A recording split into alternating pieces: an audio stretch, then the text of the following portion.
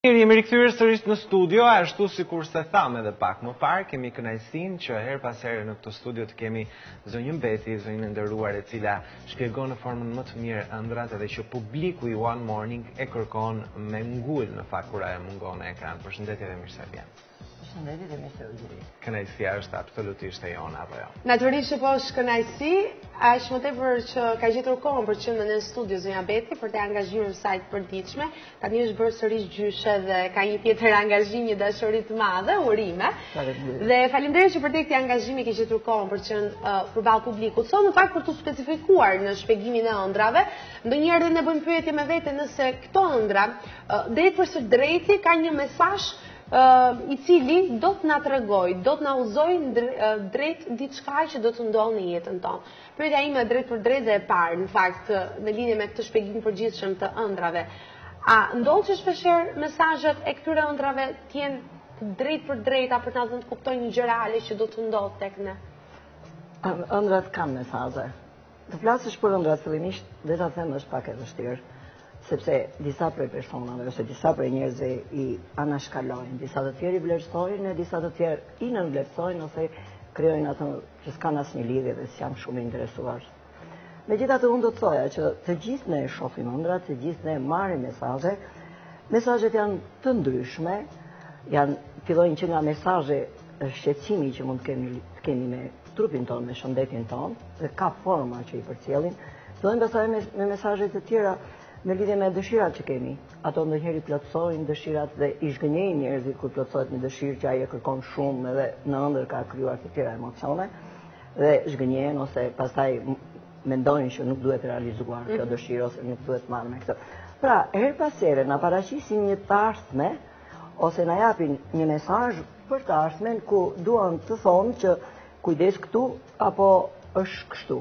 Është një paralajmërim, në një formë në një paralajmërim, apo jo? Forma të ndryshme paralajmërimi, të cilat janë të shpejta në kohë, të cilat janë të ndryshme në persona të ndryshëm, në profesione të ndryshëm, me mosha, në grupe moshash të ndryshëm, edhe ke sekset ka goxha dallime. Por nëse flasim për ato mesazhe paralajmërime që ju më pyetët, unë do thoja që ato mesazhe janë më të fuqishme, ato mesazhe paralajmërojnë një ngjarje të konturuar tamam, të përjektuar me të tëra emocionet dhe shpesh kemi vënë re nga praktikat e përditshme se unë merrem me këtë marrëdhënie me njerëzit për ëndrat. Shpesh kemi parë që ato realizohen në një mënyrë deri në detaj. Po thuash deri në detaj, domethënë deri në shpjegime të vogla që ndoshta ne na duken absurde për reale. Brenda një lëvizje të vogël, një shikimi që është shumë domethënës, një veshje që mund të jetë diçka, po jo një simbol, po një ngjarje ndërthurur, një skenar që lë shumë emocione dhe që mbas disa kohe pritet të realizohet. Këtu kemi të bëjmë me ato ëndra që janë ëndra parashikuese, ato paralajmëruese, por që hyjnë ke parashikimi dhe ndonjëherë kam pasur pyetje të tilla, a parashikojnë ëndrat? A mund t'i quajmë orakull? A mund t'i quash si të duash, por e përgjithshmja dhe ajo që qëndron edhe nga studimet që kanë bërë psikologë të ndryshëm, ato që merren me metapsikikën, ato janë edhe më të centruar. Mendoj që konkluzioni është i fortë, është argumentues, është bindës dhe dalim tamam në atë konkluzion që ëndrat parashikojnë. Dhe ne duhet i marrim seriozisht. Të mos mendojnë që janë thjesht kalimtare, por ndoshta duhet të ndalemi pak dhe të mund të analizojmë këtë ëndër për të kuptuar nëse realisht ka dashur, sepse ndoshta ka dhe raste kur ëndrat nuk janë aty për të përcjellë mesazhe paralajmëruese, apo jo. Natyrisht ëndrat grupohen edhe psikologët i kanë detajuar mirë që grupohen, gjithmonë janë në marrëdhënie me personin që e shef, gjithmonë janë ëndrat tona. Dhe gjithmonë është mirë të kuptojmë se çfarë thonë, qoftë edhe në një simbol të vetëm. Por në qoftë se marrim për ëndrat paralajmëruese, natyrisht që nuk ka dhe nevojë ti detajosh, nuk ka dhe nevojë ti shohësh sepse ato lënë aq shumë mbresa brenda vetes, lënë aq shumë prekupacion sa shkëpusin nga e përditshmja, personat krijojnë shumë probleme dhe ata kanë atë anktin e përditshëm dhe këtu e di çfarë ndodh Stella. Këtu vjen e troket dikush atje, se ke parë kur, se njeh kur, mund të jetë dikush që ndonjëherë të ka thënë me çfarë po merresh, dhe vjen atje vë pak buzën në gaz dhe thot, kam parë një ëndër. Ka parë një ëndër që ashtu si që i është paraqitur, i ka kryuar gjithë ato prekupacione brenda vetes dhe në punën e përditshme her pas here shkëputet e thot, ç'ishte kjo që parë. Dhe tash do futet brenda kësaj dhe do që ta di ç'ishte vërtet kjo që pa, që e përjetoi, që u bë pjesë e asaj ëndre, qoftë në anën vizime që e ka parë, qoftë me akustik sepse ka dëgjuar zëra etj. Por mund ta ketë përjetuar në atë mënyrë që ka ndjerë edhe brenda vetes. Emocion të fortë që i ka lënë shenjë. Po ka raste që ai është në një pyll dhe ka shumë ftohet, ngrihet mas gjysmore dhe thot humba diku në mes të një dëbore dhe gjeta dikë që atje kishte ndodhur një aksident, e mora dhe e solla dhe ishte filani. E ke parasysh të mas takoj veç kur të dali dhe kjo mund të ndodhi një bariut të thjesht që ka mbetur diku, është strehuar sepse ka zënë boran kur kanë qenë për dhe është mos e vërtet dhe gjen edhe një lloj dhe vjen edhe ai dhe thotë unë se kuptoj, gjeta filanin. Dhe ripresim tani të vi në një dimër tjetër, kur ai të ketë ndonjë rast. Ndoshta të dalë përgjigja. Sa mund jetë? Në fakt, do të kalojmë një herë këtu dhe më fal për ndërprerjen, sepse kemi një shikuese e cila ka marrë në numrin tonë të telefonit dhe kërkon të shpjegojë ndoshta ëndrrën e saj, diçka që e shqetëson. Alo, përshëndetje. Përshëndetje. Mirë se vini zonjë, nga na telefononi? Mirë se vini nga Tirana. Nga Tirana. Po, ëndra juaj që do doni të shpjegohesh sot? Në fakt nuk e kam parë, ka parë një shoq. Ka parë sikur i ka humbur djalin, domethënë është shumë merakëmosh për djalin. Ka parë në ëndër sikur i ka humbur djalin, sikur nuk e gjente, ajo kishte rrëmbyer, kishte humbur, nuk e di. Çfarë kuptimi? Kush e ka parë këtë ëndër? Im shoq. Bashkëshorti juaj ka parë se kur ka humbur djalin e tij. Në po, në ëndër i ka dalë edhe babai i vet që ka vdekur, nuk jeton domethënë. Dhe i ka thënë gjë apo ka? I ka thënë ai që më kanë lajmëruar që ka humbur djalin. Ai ja ka dhënë lajmin sikur i ka humbur djalin. Pra e ka dhënë lajmin që i ka vdekur, i ka humbur djalin. Duhet të bëjmë një pyetje zonjës për këtë? Apo t'japim vetëm përgjigje? Do ishte mirë që ta shpjegonte vetë personi për vetë faktin se ka ndonjë detaj që do jetë me. Ka ndonjë detaj tjetër? Ishte sikur unë bashkë me fëmijët isha shkuar në një qendër tregtare bashkë me vjerën. Edhe aty humbi djalin, nuk e di, ashtu nuk e di se si mund të ketë humbur, thjesht ai ka humbur. Pra ka parë sikur ju ka humbur juve djalin. Po, mua edhe unë i pas kam marrë vjerin telefon edhe i kam thënë që ka humbur djalin dhe lajmërove tim shoqën. Të kuptoj, në rregull. Qëndro me ne për të dëgjuar shpjegimin e zonjës Beti. Pra, ka qenë një qendër tregtare. Ka qenë gruaja në Tiranë. Gruaja ka humbur djalin, më pas ka marrë të vjerin e saj që nuk jeton më tashmë. Ka marrë ai në telefon dhe i ka folur. Ka marrë zonja që na telefononte vjerin e saj dhe i ka thënë që më ka humbur djalin, më pas vjeri ka lajmëruar djalin e tij, ndërkohë në realitet vjeri nuk jeton më. Dhe ëndrrën e ka parë bashorti i zonjës. Po çfarë moshe kishte djali apo zonja nuk e tha? Është djali vogël besoj përderisa ka humbur, do të jetë ende i. Unë do mendoja me aq sa dëgjova se do donte një bisedë më të pa diskutim, djalë përgjithshëm. Që kjo është një situatë që pothuajse përjetojnë sot me këto ndryshime, me këto qendra të mëdha tregtie, siç janë i dim të sistemuara tash me shumë njerëz, me shumë zhurmë. E ka çdo nënë. Vin nga frikrat ndoshta? Vin nga ato lloj shqetësimesh që ka në një moment caktuar ose që mund ta ketë përjetuar në një periudhë. Diku i ka lëvizur fëmia, ndodh një lloj tronditje. Pastaj në gjumë ajo interesohet vetë mbi dërgjeja e saj, e mbrun, e sistemon, i jep një skenar që mos u trëm sepse të gjendet, domethënë mbrohet, është këtu. Pra mënyra se si është lidhur me të pamundur, është lidhur me vjerin që i ka vdekur, do të thotë që nëse e marrim si shpjegim kështu nga ana psikologjike, do thotë që të mos ketë frikë. Është një shqetësim psikologjik, i cili gjithmonë nënat para se të vënë në këto qendra tregtare. E kanë. Por ëndrrën e ka parë bashorti i zonjës. Edhe bashorti janë të shqetësuar për të pjesë. Ndofta po dhe bashortët, janë baballarët, kanë lidhje. Bashortët dhe me fëmijët, kur janë në qendra. Tash më tepër se ndoshta kanë edhe merakun që bashortja mund të çroditen në dyqanet e rrobave dhe i harron fëmijët. Ndonjëherë janë shumë të ndjeshëm, domethënë varet nga karakteret e njerëzve, por ndonjëherë janë më të ndjeshëm bashortët se bashortet, domethënë ndjeshmëria nuk është e një lloj tek të gjithë njerëzit, pavarësisht nga sekset.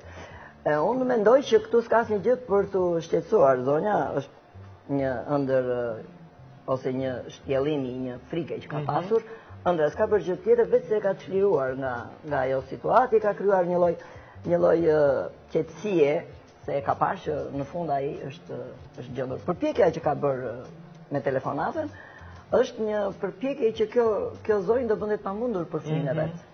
Shpreha popullore dhe futen shpesh këto situata, do të ngrije i vdekur nga varri, thotë që të ndihmonte kur vjen puna për një fëmijë, për një gjë. Prandaj është shfaqur edhe në ëndrrën e djalit të tij. Do ketë një ndihmë, do jetë mbështetur.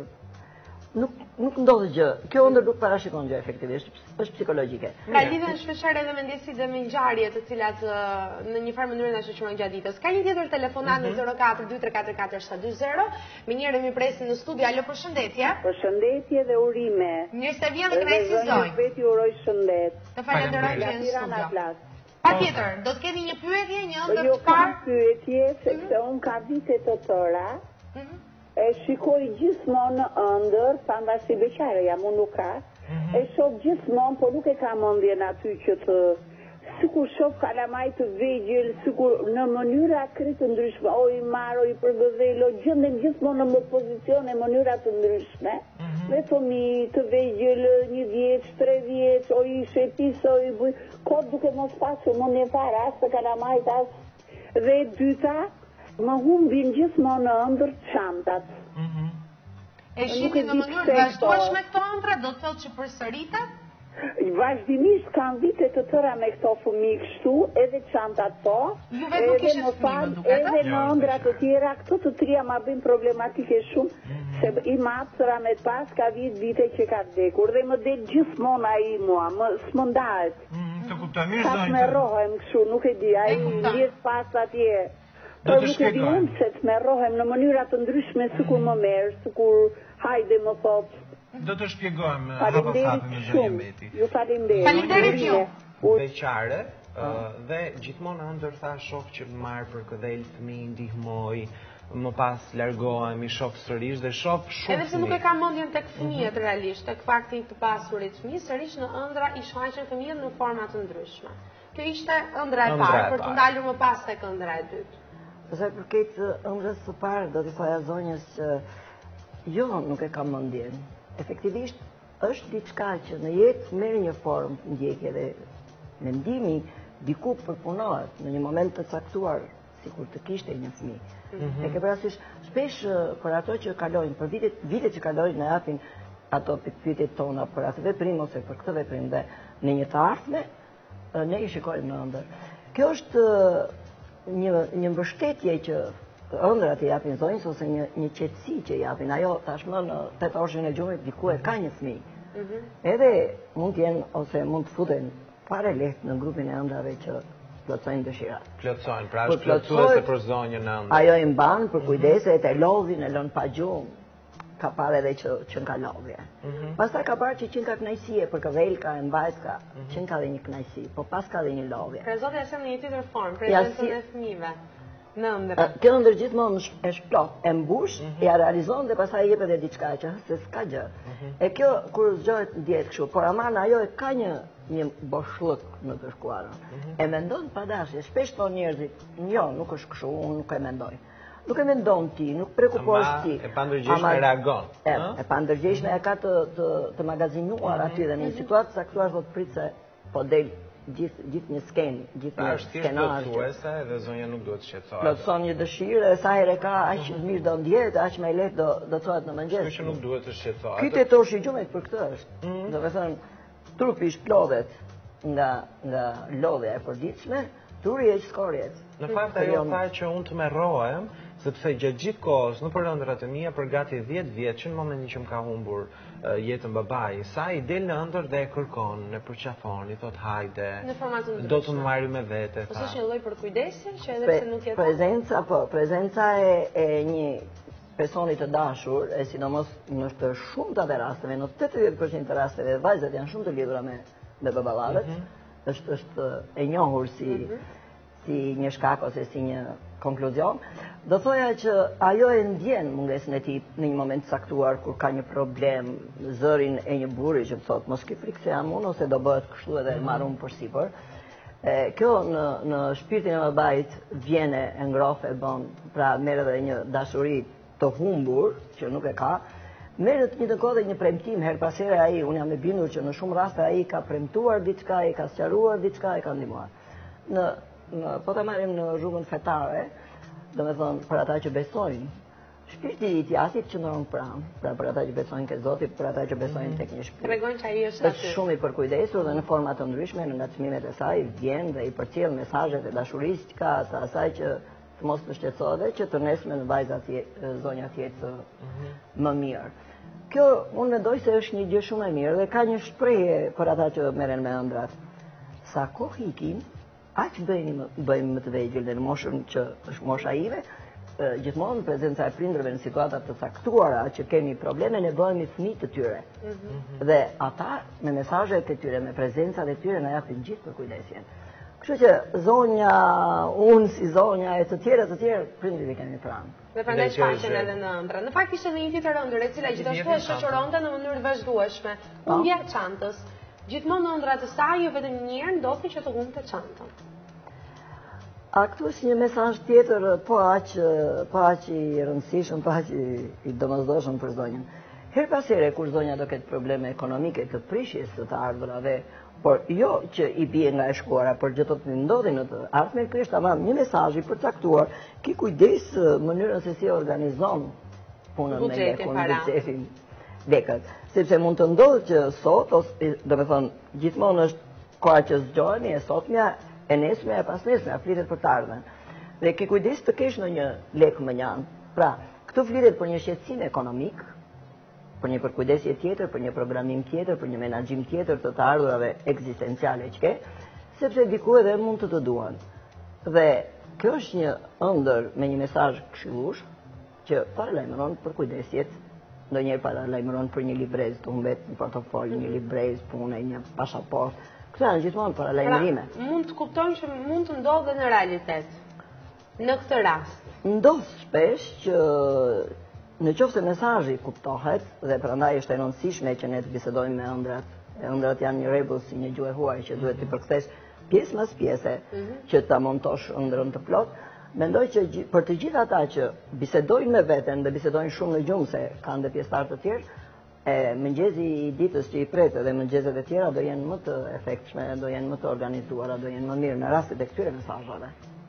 Mirë, duket se ka një shpjegim, ka njerëz që janë të prirur të shohin ëndra me mesazhe konkrete. Në fakt ne po flisnim pikërisht për mesazhet, për format e mesazheve të cilat janë të ndryshme.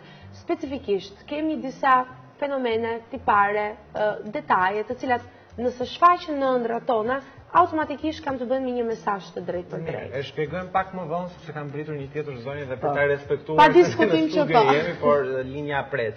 E përshëndesim zonjën që është me ne në studio. Mirëmëngjes. Mirëmëngjes. Zonjë nga na telefonon? Nga Tirana. Po, ëndra që do doni të shpjegoni, po. Ishte si Zonjën Beti, sepse pas një ëndër që të shfaqen sen, që është sen në ëndër. Çfarë ju shfaqen? është pak e paqartë, në fakt. Linja nuk e di ka problemet e saj. Do doja ka rënë linja, në fakt ka qenë e pasaktë dhe le të mbetemi tek tema që po diskutonim. Pra, ka një mesazh, ka objekte të cilat mund të na transmetojnë një mesazh? Në qoftë se marrim një objekt dhe duam të dimë një simbol, një objekt ka një simbol. Dhe duam të dimë çfarë transmeton një objekt në formën e simbolit në gjumë. Unë mund të them shumë të tilla.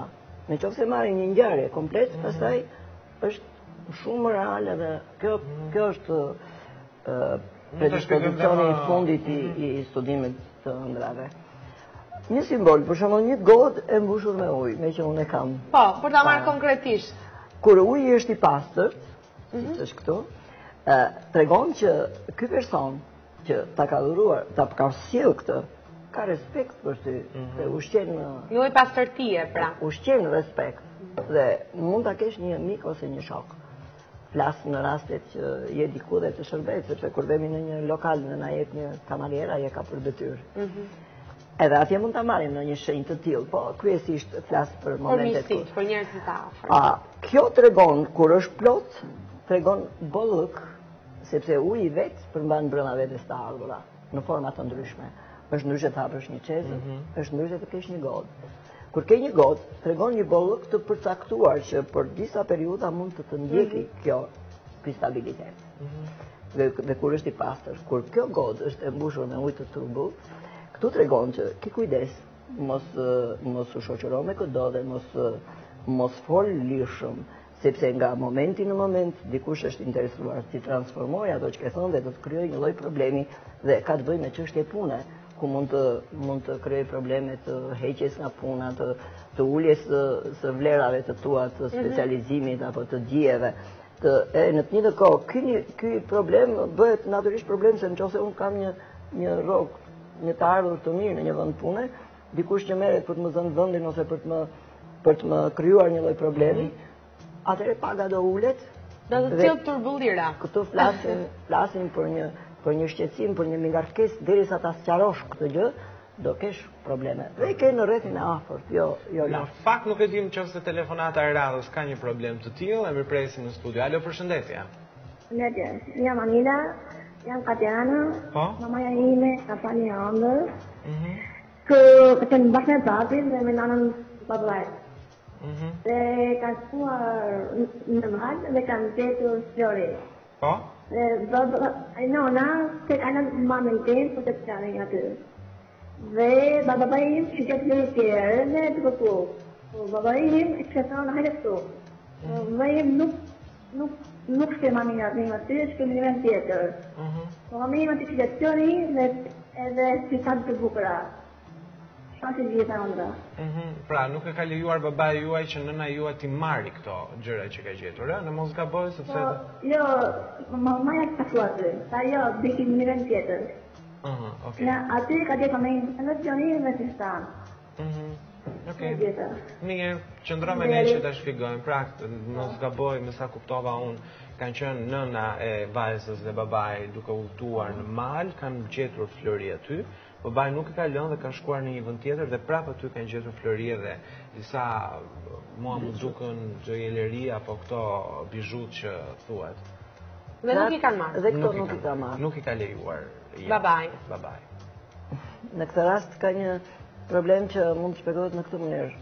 Prindrit e vajzës nuk janë të dy në një mendje për të menaxhuar të ardhurat, po dikush krijon një tjetër shpenzim, ka tjetër projekt, dikush tjetër projekt. Këto persona duhet të harmonizojnë të dy së bashku, mendimin me qëllim që të ardhurat e tyre të zënë, të krijojnë mundësi dhe të jenë në atë mas që të përballojnë shqetësimet e të ardhurave, sepse do t'i kenë mundësi në rast se nuk i vjen njëri një pjesë tjetër një pjesë. Pra, është ka marrëdhënia bashkëtorë që shpeshherë duhet edhe për mirë menaxhimin. Nuk ecë në të njëjtën linjë. Nuk ecë në të njëjtën. Në fakt unë do doja të pyesja konkretisht, unë dje për shembull kam parë një ëndër se kur numëroja para, po shumë të madhe parash. Ka një kuptim si ka i numëroja? Para letër. E ke ditur që do vi Zonja Beti në studio dhe prandaj e ke parë. Jo, nuk e di përse, bile thash do ta pyes Zonjën Beti. Unë mendoj që në këtë rast kur ke një shumë të ardhurash dhe i numëron, ka të bëjë me disa situata. E para mund kesh probleme në mënyrën në pagën reale që ke. E kupton? Sepse të numërosh lek, një nga rastet e para e numërimit të pareve vjen kur me rrogën. Dhe ndonjëherë brenda vetes mund kesh një mendim që sikur të ishte kaç apo të ishte kaç ose ku do t'i çoj këto. Numërimi është gjithmonë, ka të bëjë gjithmonë me një detajim, me një përcaktim të asaj që ke me atë që duhet. Dhe gjithmonë ka një pikpyetje të asaj që ke me atë që ti kërkon. Me atë që ti kërkon. E para gjë që mund të shkojë në mendje një personi që shpjegon ëndrat ose vetë ti që e kupton. Numërimi i parave prap letër është në një moment të tillë që ke nevojë dhe mund të kesh mundësi që dikur të ndryshosh situatat e tua. Me një mingarkesë në dy pjesë të punëve, me një mingarkesë tjetër dhe duhet luftuar. Pra kjo e dita të thotë që shiko djalë, ke mundësira që të fitosh, ke mundësira që të marrësh. Brenda mundësive ekzistuese. Që mund të përpiqesh për diçka. E ta organizosh kohën në mënyrë të tillë që të jetë më produktive për të mirat materiale, jo për situata hobie e gjëra. Sigurisht. Kështu që në një të ardhme ndofta duhet mbajtur parasysh që nëse të paraqitet një rast, mos haro që diku ke numëruar më shumë se sa duhet dhe duhet të jesh aty. E ndryshme do ishte nëse ti do të numëroje moneda. Kjo do të fliste për një lloj konflikti në punën ekzistuese dhe do të thoshte që sa moneda do kishe para të natyrave të ndryshme, mund të jetë 2 shet, 1 shet apo 10 shet, ato 100 shet. Janë të ndryshme shqetësimet. Ki kujdes sepse bëhet fjalë për një shqetësim, për një minarkesë që mund të prishë punë në punën ekzistuese. Pra, marrin forma të ndryshme leku monedave dhe... Ti letra ke numëruar? Jo, unë letra kam numëruar. Nuk e shkruaj Thotë që do bëj kërkesë për rritje rrobi. Do bësh kërkesë për rritje rrobi, apo do të krijosh mundësinë për të punuar më shumë e për të shpërblyer më shumë, apo në hapësira tjera, ka plot mënyra sot që të mund të rrisësh. Absolutisht që po. Mirë, kemi një telefonat e fundit, besoj, në këtë diskutim me zonjën Beti, e nuk e din qoftë se kemi ende në linjë. Alo, përshëndetje. Përshëndetje. Mirë se vini, nga në telefononi? Nga Tirana. Nga Tirana, zonjë. Po, ëndra juaj, faleminderit shumë. Ëndra ime ka të bëjë tu e 21 vjet përpara, që më ka ngelur si mamdje, si peng. Isha lehan, linda vajzën, edhe më shfaqet një burr në shtëpi, më thotë që ti nuk e prishe zemën që linde vajzën e tretë, por Zoti sot e ka bërë për vete, jo për ty. Në moment, thash, ka problem, thash, sa ta ke, mund do t'i bëj zmetin unë. Kur ta marri Zoti, t'i bëj zmetin Zoti. Mirë po, mbas 2 muaj, vajza mu smur keq, edhe mu më shkoj me një direkt të ëndra. Edhe prapë më lodha vetën, thash, sa tjetë kismet le të bërë. Kam 21 vjetë që vuaj me vajzën, nga veshka, ka një problem të lindur në veshka, ka një ka heq veshka, është invalide, por prapë më rrinë mendja ka ajo ëndër, edhe desha të di nga zonja Beti. Mas asaj times mendoj se është mirë, por desha ta... Aktualisht vajza ndodhet në gjendje të shëndetshme edhe pse ka kaluar këto peripeci? Ka probleme prapë me veshkën tjetër, sepse ka gur, ka probleme. Mirë, të falenderojmë dhe shpresojmë që gjithçka të zgjidhet. Qëndro me ne për të kuptuar. 21 vite më parë, zonja shef në ëndër, pas si sjell në jetë vajzën e saj, një burr në shtëpi që i thotë, ti e sollën në jetë këtë vajzë, por kjo është e Zotit, nuk është e jotja. Dhe më pas thotë që në moshën 2 muajsh, vajza ka pasur probleme të vazhdueshme deri sot e kësaj dite që vajza i bie të jetë 21 vjeç. Po. Unë do ta shikoja në këtë formë, ose do ta shpjegoja në këtë mënyrë. Sepse diku zonja atë ndëgjova, diku zonja tha që bëre mirë që se i ka thonë bëre mirë që nuk e prishe zemrën, se ishte e treta vajzë. Dhe ky fëmijë i takon Zotit. Këtu duhet ta shikojmë në një formë krejt tjetër. Jo me frikën që kjo vajzë mund të ketë probleme, po me atë çka ajo ndihmohet. Prezenca e kësaj fjalie erozon të gjithë shqetësimin. Unë do të ta ndihmoj vajzën tënde, ajo është pjesë e imja, pavarësisht se kur është formuar mund të ketë probleme të natyrës së smundjeve. Mos u shqetëso, sepse ti se varfërove zemrën. Pra kemi plot raste në të përditshme, të cilat na japin mesazhe të çuditshme. Bile do të shpjegoja një rast, dikush donte të mbliste mollë, edhe shef në ëndër sikur po mbliste mollë, në fakt të neshmen ashtu vajti mblodhi, edhe rëzohet sepse një nga mollët ishte mund në gremin, do me thënë nuk e pjesa që mund të rëzoj, dhe kësa unë do të mbledh edhe atë mollë. Kur vajti që ta mbliste ai u rëzua dhe u pengua tek një shkëmbë. Tek shkëmbi që u pengua vuri duart, sepse ishte një pjesë e dalë e shkëmbi, dhe filloi të bërtiste. Më ndihmo Zot, më ndihmo Zot. Jo, më ndihmo.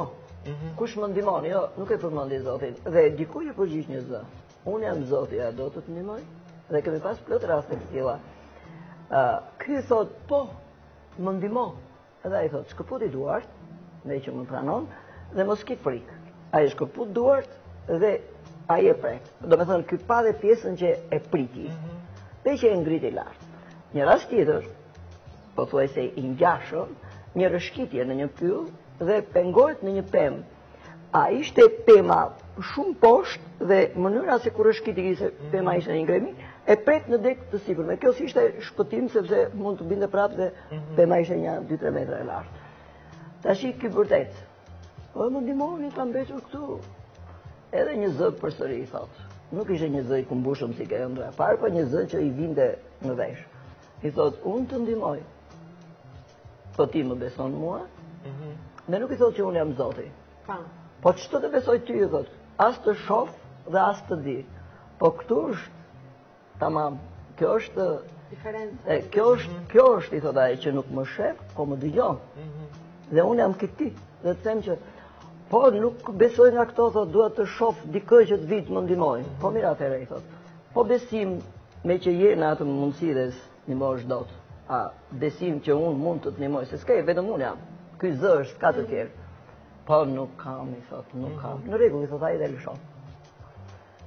Kjo ndër u tregua, domethënë erdhi personi kot, tha se unë smera me këto, po mas sa kohë vërtet i ndodhi një situatë e tillë, kishte shkuar për pushime diku, u aksidentua nga një pemë, donte të filmonte diçka me kamerë, rrëzua, u krijoi një lloj problemi.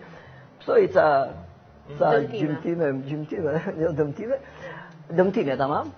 Psoi ca probleme dhe kur i psoi erdhi kështu si me lezet, ç'të ishte ajo vallë? Një paralemi. Pra në rastin e zonjës, që ka thënë po unë besoj dhe po tjetë e Zotit në rregull, unë e pranoj, nuk ka asnjë që për të shqetësuar. Zonja nuk ka pse të shqetësohet.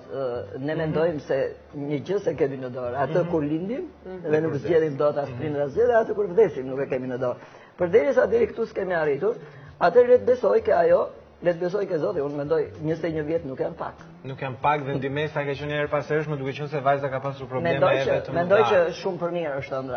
Mund të kishte pas probleme, sot vajza është mirë dhe mendohet që edhe sot shkencat kanë arritur maksimumi dhe të bëhet mundur që ajo të jetë e shëndetshme. Një transplant mund ta bëjë edhe një gjë tjetër.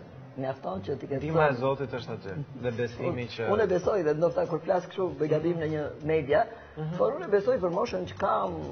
Për eksperiencë për vitet performancës si ke parë gjërat. I kam prekur, i kam parë dhe kam ndjerë pas here që shumë gjëra nuk i bëjmë dot. Dhe nga ta dim që bile po plotësh një mesazh të Charles Shera, unë kam përmendur edhe tjera, ai thotë, nga ta dim që në hapësirë nuk lodhen fatet tona. Qose se kemi argumentuar, atëherë kemi vënë herë pas here që në rast të tjera ne krijojmë çuditëra për mirë, çuditëra për keq. Nga ta dim që nuk jemi ne në dorën e. Shumë interesante. Zonja Beti, unë të falenderoj shumë për zemërsisht që ishe me ne sot në studio, sepse e dim penjimin e madh si gjyshe e denjë që ju keni, kështu që me urimin për jetë gjatë në nipit tuaj, ju falenderoj shumë. Nuk e ndjem as pak. Kemi kaluar orarin dhe marketingu, po na bën natë. E vërtet. Falenderojmë, punë të mbarë dhe është gjithmonë kënaqësi kur ju kemi në studio, jam e bindur edhe në fjalët e publikut. Edhe unë falenderoj që vërtet më thrisi po edhe më respekton më shumë. Është kënaqësia jone gjithmonë. Kështu shkojmë një herë në publicitet miq të dashur e natyrisht do të rikthehemi në studio për të tjera tema.